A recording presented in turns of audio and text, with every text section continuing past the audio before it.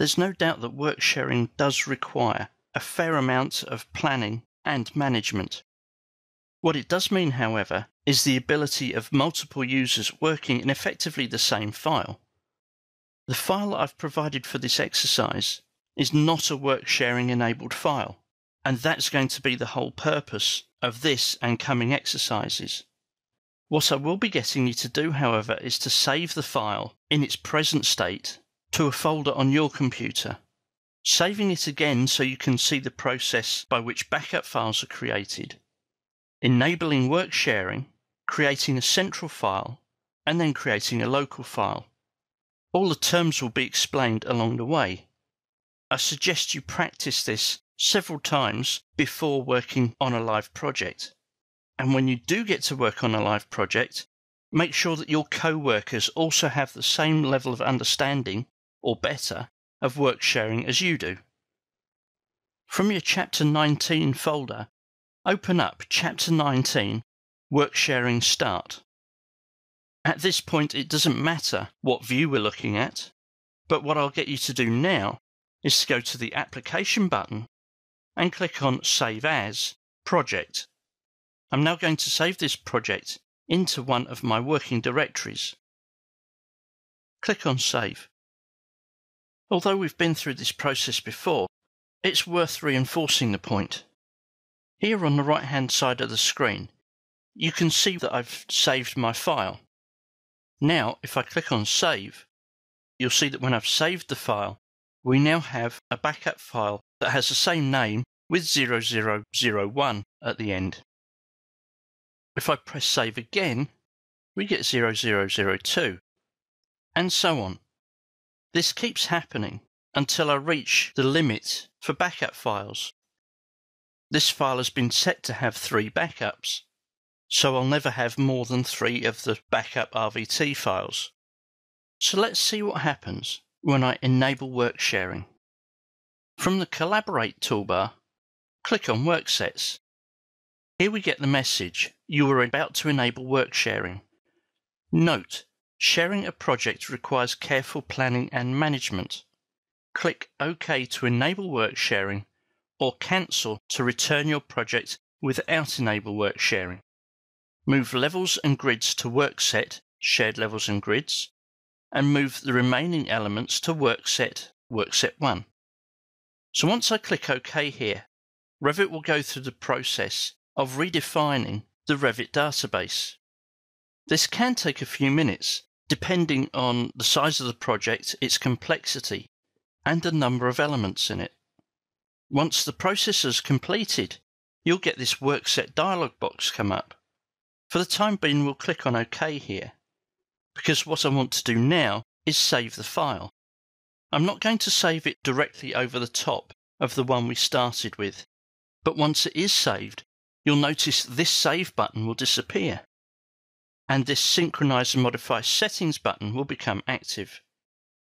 From the Application button, click on Save As Project, and I'm going to call this file Chapter 19 Worksharing, and let's append Central to the end of the file.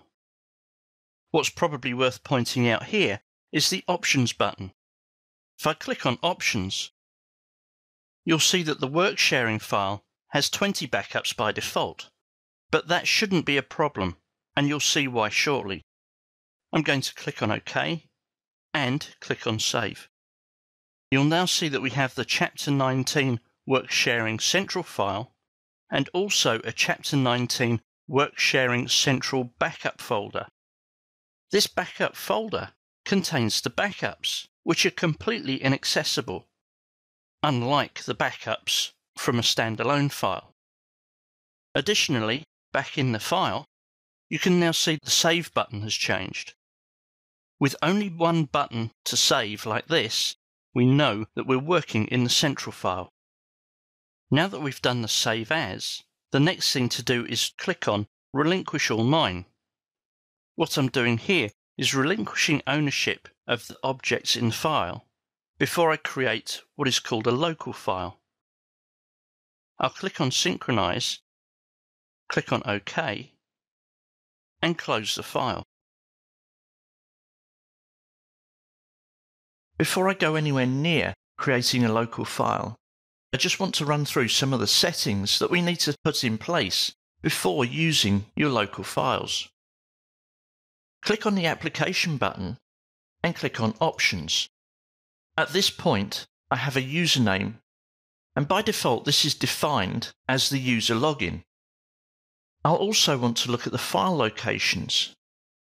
Here you can see there's a default path for user files. I'm going to change this and call this Local Revit Files, a folder I've already created on my C drive. So with that set, I can now click on Open and browse for the central file that I created earlier. There's my Chapter 19 Worksharing central file, and as I highlight it, notice that we have a check adjacent to Create New Local.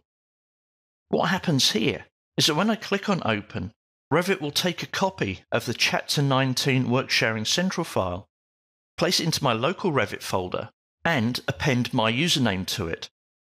So let's see that in action. Click on Open, and there's the file that's been copied. This is without doubt the safest way of creating local files. And you'll now see up on the Quick Access toolbar, I have the ability to save the local file and to synchronize with the central file. Notice the arrow adjacent to the synchronize. Here I can define whether I only want to synchronize or synchronize and modify the settings. In this dialog box we can also verify the location of the central file. Choose whether we want to save the local file additionally and make a comment on the file, my first save, and click on OK.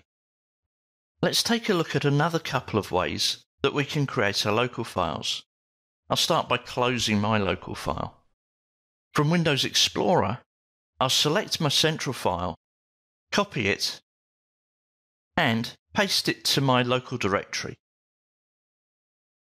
If I now go and open this file, and I'll browse to my local Revit folders, there's the file I've just copied. Notice how the Create New Local box is totally greyed out. I'll click on Open anyway. We now have a Revit warning message. It says this central model has been moved or copied from this location to my local Revit files location. If you want this file to remain a central model, resave the file as a central model. It gives you instructions on how to make it a central model, but the last sentence is the most important. It says here, if you do not save the file as a central model, it becomes a local user copy belonging to user Simon W. Well, that's what I want.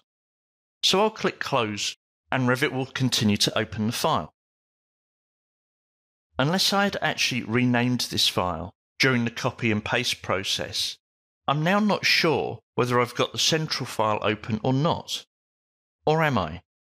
Up on the Quick Access toolbar, I've got the two buttons for Save to my local and Save to Central, where we can once again verify the location of the central model.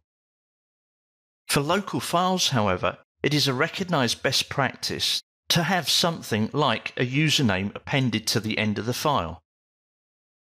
Let's close the file again and explore the last way of creating a local file.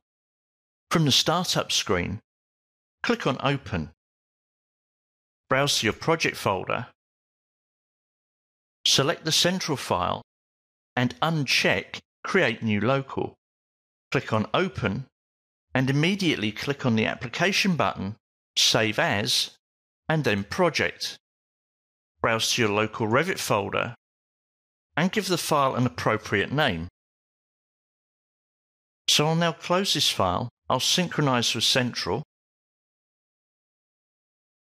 and before we end this particular video, I can almost hear people saying, well, I can see my Chapter 19 Worksharing Central in Windows Explorer.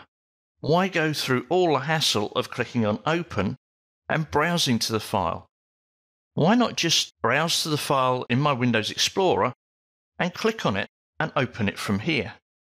Well, you could do, but, and here's the big one, if you use this workflow, and you're working on a large model that takes a few minutes to open, there's a possibility that you're going to go away and make a cup of coffee or tea and then come back and start work. In the meantime, you've forgotten to come up here and click on Save As. So you'll come back to your workstation, start working, and completely forget that you've done the Save As.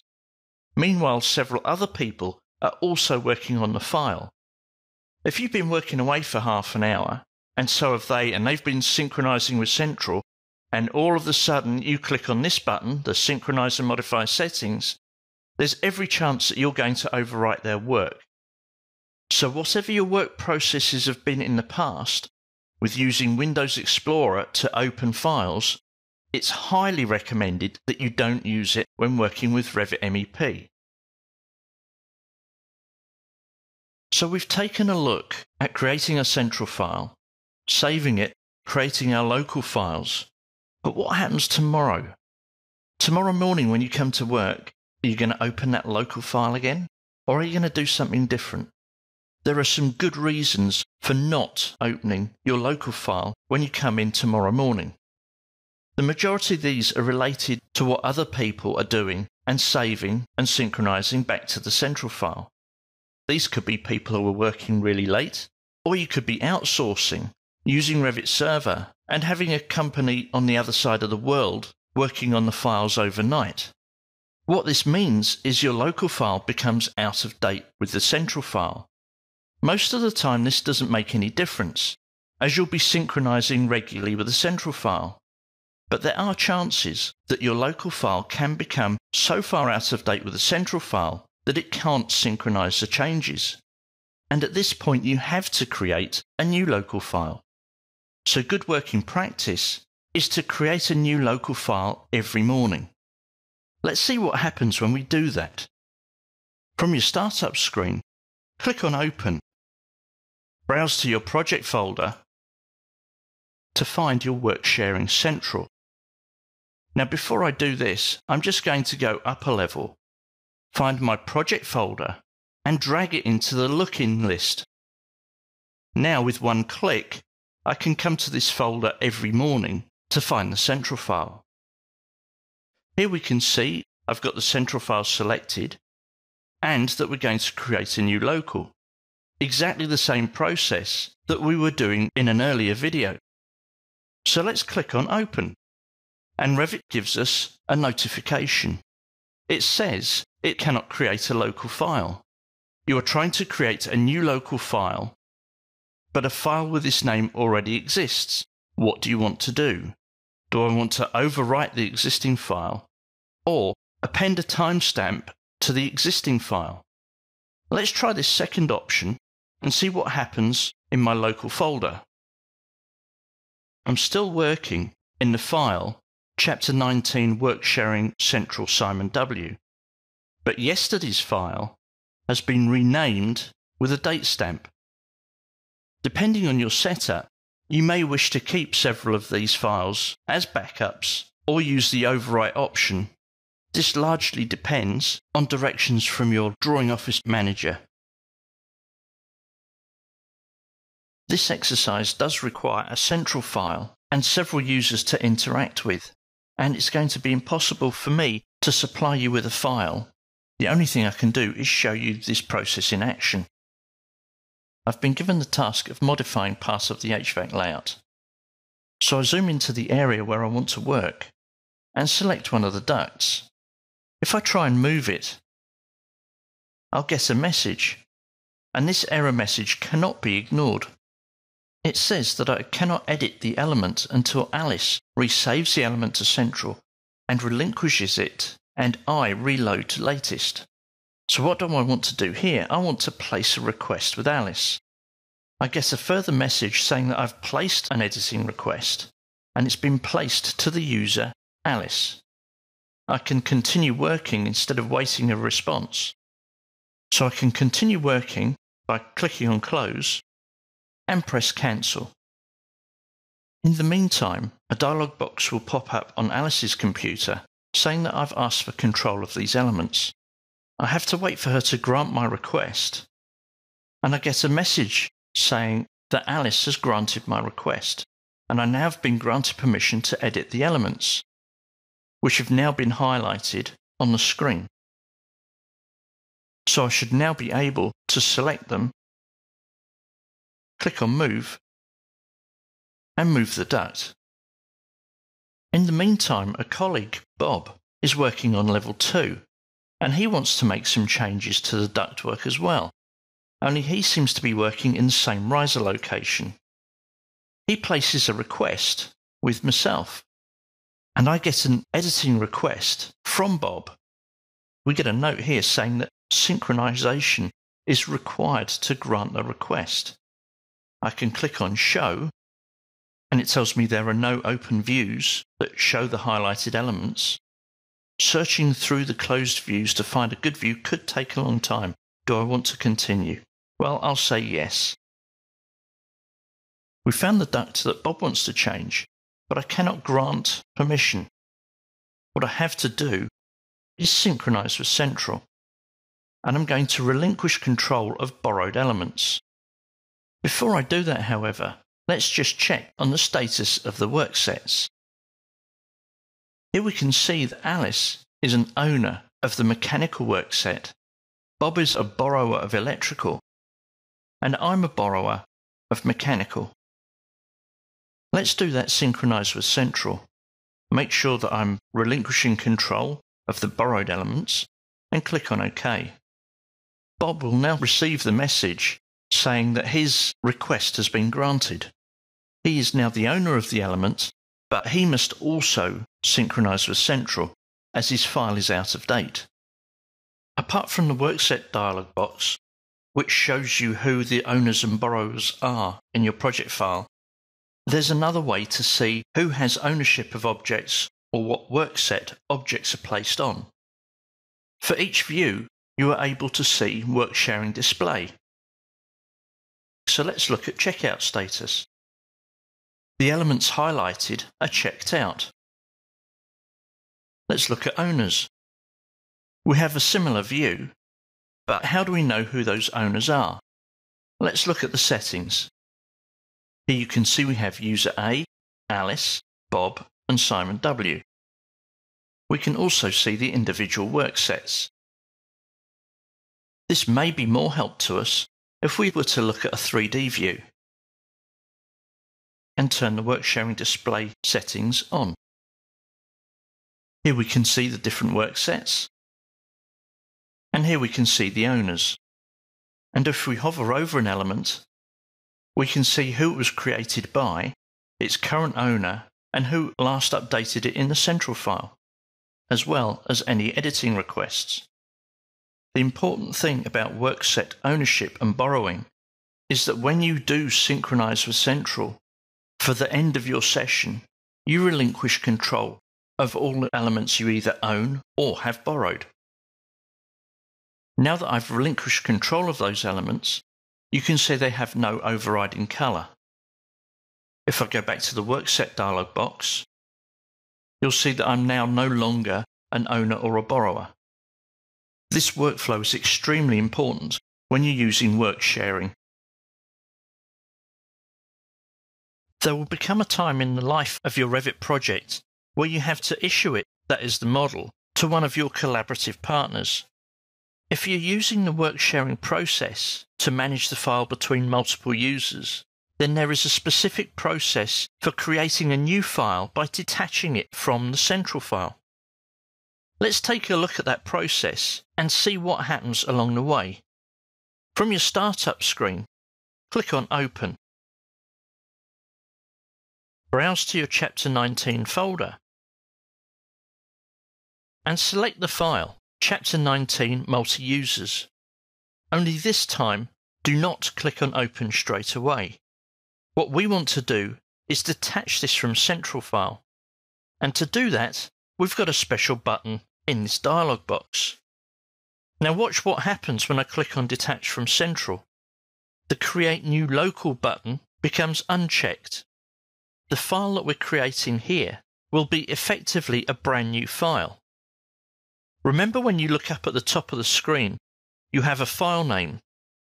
When this file is opened, using the Detach from Central option, there will be no file name up at the top of your screen. So let's click on Open. Revit now gives us a message. It says that we're going to detach model from Central, and that detaching this model will create an independent model. You will be unable to synchronize your changes with the original Central model. What do you want to do? So what you can do here is detach and preserve the work sets, and we can later save the detached model as a new Central model, or detach and discard work sets. So this discards the original workset information, including workset visibility. You can later create new worksets or save the detached model with no worksets. It is a fact of life that people do use work sharing and worksets to control the visibility of objects, even though there is very little need to do so. But even so, I'm going to detach and preserve the worksets for this file. This would be especially true if you were using Revit Server to collaborate. Notice at the top of the screen that the file has no file name, only the view that we have open. Clicking on the Workset dialog box shows that I am now the owner of all the elements in the file. And this is just not user-created elements. This is project standards, all the views, and all the families. Now when I go to save the file, it saves it as a brand new file name.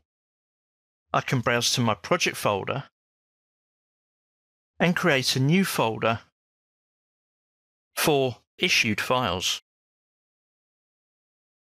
and save the file there, project@dd. So there we have it. The file now has a file name, and we can issue it to whoever needs the file by whatever medium that we use for the project. Because of the way that Revit saves central files, and indeed local files, the backup folder, which we can see here in Windows Explorer, contains information about the project file and all the incremental saves that have happened during its life. It also contains a file called the slog file, which contains information about the users who have been working on the file. This file can be opened with Notepad, and you can find information on all the users who have been accessing the file. Do not be tempted to delete or change these backup files in any way, as you will then be unable to retrieve the history or roll back the project to previous states. So let's go into Revit and take a look at where we can access the history and how we can roll back the project should we need to. I'm doing this process in a blank project. It doesn't matter what project you have open. From the Collaborate tab, I can show history or restore to backup. Let's look at the show history first. The history that I want to look at is the history of my Chapter 19 Worksharing Central file. If I click on Open, we're not actually opening the file, we're opening the history. You can see the list of people who have worked on the project. Here we can click on Export and save out a delimited text file of the central file's history. The other option I have is to restore a backup. Here I'm going to select the folder, which is the backup folder, not the actual project file itself. And this is why you must not change any of the files in the backup folder. So let's click on Open. Here are the versions of the file that are available to us, so we can do a Save As. And we have two options for this. We can do a Save As or a Rollback.